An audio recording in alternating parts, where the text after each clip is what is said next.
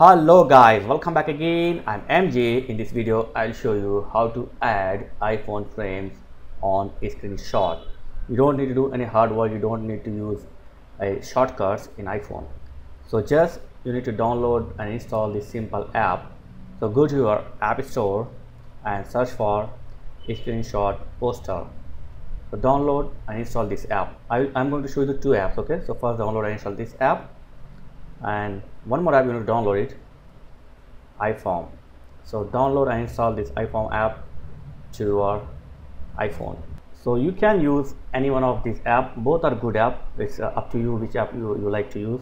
So download and install both apps. One is poster, one is the iPhone. So first let's see how to work on the iPhone. So just open it and you will get a lot of iPhone frames.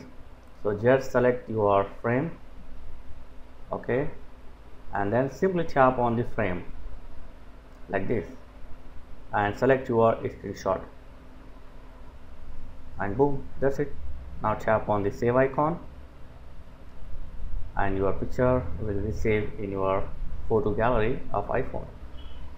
It's super simple, yeah, as you can see here. So I got the screenshot with iPhone frame. After this you can crop it or edit it like this, and that's it. So here is a way to apply the iPhone frame on screenshot by using iFrame app. If you want, you can use the poster app also.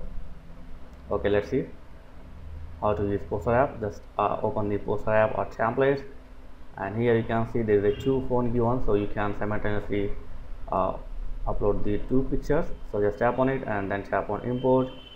Select the one picture and then again tap on import, select the one more picture or screenshot, and then simply tap on export and save it. That's it.